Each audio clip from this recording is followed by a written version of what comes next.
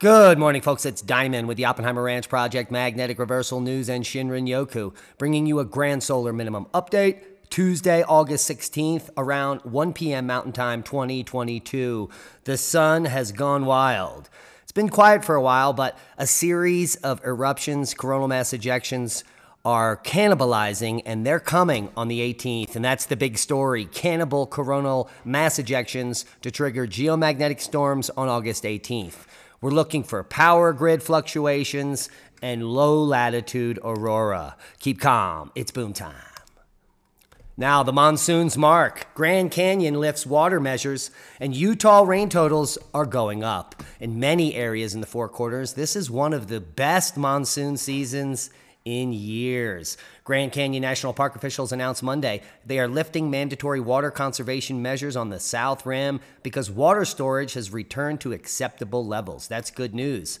The area normally receives 2.6 inches of rain in July and August. It has already received 4.94 inches with a little more than 2 full weeks left in August, according to Weather Service data. That's amazing. The National Centers for Environmental Information also notes that Arizona's average of 2.47 inches last month placed as the state's 25th wettest on record. So that's good news. What else do we have in here? Water is available at the Supai Tunnel, North Kaibab Trail. Above normal fall in Utah. Nearly 2 inches of rain collected in Utah in the last month is above the 1.5 inches normally collected. And that is good news for Utah's extreme drought, which is all but withered away. Many people are using the shrinking Salt Lake. Many climate alarmists use the shrinking Salt Lake and they blame it on you and part of the proof that climate change is happening. Now, the reality is that the Great Salt Lake was once 20,000 square miles about 10,000 years ago, and it's been drying up ever since. So it's not a recent phenomenon. The Great Salt Lake is simply the remnant of Lake Bonneville, one of the largest inland lakes during the Pleistocene. And as I said, and as we read, the Four Corners region, well, is getting a reprieve, and Lake Mead is rising rapidly. It hasn't been ever risen in the summer in recent memory, and here we can see rapid rising in Lake Mead, which is good news. And you can see there's almost no exceptional drought left, except for 2 small pockets in Nevada, which is good news. There's only one area left with a large area of exceptional drought, and that is Southern and Central California. And that triggered 4 million Southern Californians being asked to stop watering outdoors for 15 days starting September 6th. So we'll see how that goes. And this could help because there is no rain on the horizon. There's tons of rain for South Texas. A Gulf disturbance has been drenching that drought-stricken area, and that means flash flooding, but it also means good news. There's actually precipitation there. The tenacious late disturbance rolling through South Texas, resembling an island tropical depression on both satellite and radar this morning, has rung up some impressive rainfall totals since coming ashore early Sunday. Most areas in South Texas have recorded 4 to 6 inches of rain over the past 24 hours, with isolated totals exceeding 8 inches. So good news for South Texas and bad news for people in the area of flash floods. There is a tropical disturbance that's moving over Nicaragua and Honduras now. It may cross across the Yucatan Peninsula here and redevelop in the Gulf of Mexico. So we'll keep a close eye on that. That is the only tropical disturbance we really have to worry about right now. Now, there is some more drought to discuss. Northeastern farmers are facing new challenges with severe drought. And this is up in Rhode Island, and a couple people have contacted me from Vermont. They say it's very nerve-wracking when you're grazing 600 to 700 cattle, and there's no grass. It's basically dead. But there's good news coming to the Northeast. The models are showing that the Northeast is going to be picking up 4 to 5 inches of rain. New York State, Vermont, New Hampshire, Maine, all of New England will be quite wet in the coming weeks, which is good news. The bad news is that you could see this dry hole in California. There is no precipitation for most of Oregon and most of Washington for the next 2 weeks. Nothing. Big winter chicken dinner. Southern Oklahoma and Texas could be seeing up to 14 inches over the next 14 days. Hey. Excessive heat for the south and west. Flash flooding conditions in the southwest U.S. Dangerous heat is expected across portions of the lower Mississippi Valley. You can see those areas in peach here, as well as up and down the west coast. Eastern Oregon, Wednesday, Central California through Wednesday, and Washington State through Saturday. Excessive heat warnings are in effect. Monsoonal showers and thunderstorms may result in flash flooding and debris flows in the southwest, so check it out, especially if you're in the green areas. Click on your county for more information. And there's that tropical depression wreaking havoc on that tip of Texas, maybe. It's moved in all the way there now. So let's take a look at some of this excessive heat. And you can see it's going to be hot in the valleys, especially southwestern Arizona and Death Valley. And that heat is just going to persist. There it is again. It's going to, by Wednesday, move all the way up to Washington State, where some of the deserts there are going to be 103, 108. Cali, take a look at that. The heat is going to persist through Thursday. 110 in California, 108. These might be close to record, but this is the hottest time of the year, so not unprecedented at all. Most of the country is going to be quite cool overall as we move into the end of August. Seismic update. No quakes of note, which is good news when we have so much space weather to discuss. Worldwide volcano news update. Couple new volcanoes to add to the list. Ebo puffing and passing to 10,000 feet. Fuego to 14,000 feet. Ibico to 9,000 feet. And we already talked about the seismic swarm in the Samoan Islands. This is a shield volcano, so it will not be explosive if it does erupt. Cerro Hudson, on the other hand, is explosive in southern Chile, and there was a hybrid earthquake there. That means tectonic plus volcanic. So keep a close eye on there for a potential puff pass. You can see there's tons of ash and soot around this volcano. So it is quite active. Nevados de Ruiz to 22,000 and Semaru to 14,000. And we get back to where we've already discussed since yesterday. Now a new map has come out of the Iceland eruption, and it is the Maradalir lava thickness map. If that interests you, links to all this will be below the video. And we're off to space weather. Here we are at GOES X-ray flux, 1 minute data, and we can see the peak of this cacophony of events. Beginning just about 36 hours ago, plasma filament released, multiple C flares, multiple M flares, with the maximum in M5 happening just about 12 hours ago. And we have a cannibal coronal mass ejection scenario. Now, if you don't know what that means the initial filament that came off was not that fast.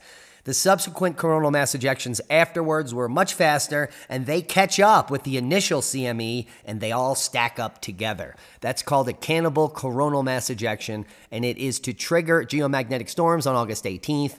We could be looking for power grid fluctuations, low-latitude auroras, communication satellites, and other strange phenomenon like, well, we'll wait and see. So keep a close eye out. And if you get any bizarre things happening, send us an email at oppenheimerranch@gmail.com as we keep a close eye. Here's the most recent event that's modeled.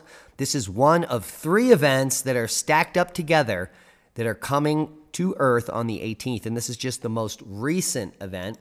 What I mean by that is this model is showing all of the events stacking up. And we'll look at it blown up in just a second here. But let's read what spaceweather.com has to say. Solar activity has been high. Active sunspot region AR 3078 has been flaring almost constantly since it developed a Delta-class magnetic field early yesterday. The strongest flare so far was an M5 category explosion on August 16th, and it produced a shortwave radio blackout over the Indian Ocean. A series of coronal mass ejections associated with these flares could start grazing Earth's magnetic field during the late hours of the 18th, and this is going to go on for quite some time, maybe 24 hours or more. And so this is a potential cannibal CME event. You can click on all these underlined areas to go look at what he's describing here. The M5 category explosion, there's an image here, so let's just click on that, and there we can see the M5. Just that simple and user-friendly over here. The radio blackout over the Indian Ocean, right there. We can go back and see that. And so let's take a look at the potential cannibal event close up here. And we can see the initial plasma filament comes out here, and then a CME and another CME comes out here. And they're all going to meet up for boom time, right around there. We can see here the model on the spike in the plasma. KP6 is probably what this is showing us, and that is what the official forecast is. KP6 for the 3-day forecast, peaking at KP6 on August 18th and dropping back down into geomagnetic instability. We'll see how accurate this is. This is a great test for our waning magnetosphere and for what future larger events from potential large X-flares could bring to planet Earth. Here we are at the Soho movie theater where we're looking at the last few days worth of data. And that is a really, really active pattern, if I say so myself. So let's just take a look at that for a little bit. Beautiful sun. Now scientists build a magnet in China that's 1 million times stronger than Earth's magnetic core. Well, what could go wrong? Ding dong. Couple cool tidbits before we finish up. The first is Denali is now claiming to be the tallest mountain in the world. It's much less altitude than Everest, in fact, much less. In fact, it's only, Denali measures 6,000 feet higher in vertical rise than Everest. This is what the argument is. Mount Everest is 29,032 feet. And the vertical rise from the base to the top of Mount Everest is only 17,000 feet, when actually at Denali, when you sit at the bottom here and look up, you're looking at 20,000 foot of vertical rise. That's insane. That's 4 miles vertical, and which makes Denali one of the most difficult mountains to climb. So let's just get that cleared up. The most vertical rise on any mountain is definitely Denali because it starts very low near sea level and goes up 20,000 feet to the summit. Absolutely beautiful and sacred, the mountain, Denali. Now, here's a really awesome archaeological find. Romanian archaeologists unearthed gold-filled grave from 4,500 BC. That's 6,500 years ago. Now, while performing excavations near the city of Biharea in Romania, archaeologists working for the TCM Oradea unearthed a prehistoric grave that dates back into antiquity, 6,500 years into antiquity. The discovery in Romania of a woman's grave is remarkable enough, but what made this particular unprecedented find was the incredible amount of gold rings and gold, which you can see here. Look at this. There's hundreds of them. In fact, it's the most gold in any grave site, not only in this region of Romania, but anywhere in all of Europe for all of history. That's quite a bit of gold. Yeah. The rings are undoubtedly the prized discovery. These ultra-rare ancient golden items were displayed via video screen during the museum's press conference announcing the exciting find.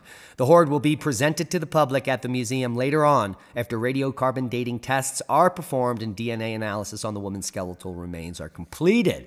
So amazing stuff. Now this is coming from the Tiz-Polgar culture or the Tiza culture, which all is in the same area of Hungary or Western Romania, Eastern Slovakia, or even the Ukraine in Central Europe. And here it is, the Tizpar region, which was occupied 6,500 years ago. Now here's a reconstruction of the type of houses that they may have lived in based on archaeological evidence. Looks very much like a modern house today in many places of the world.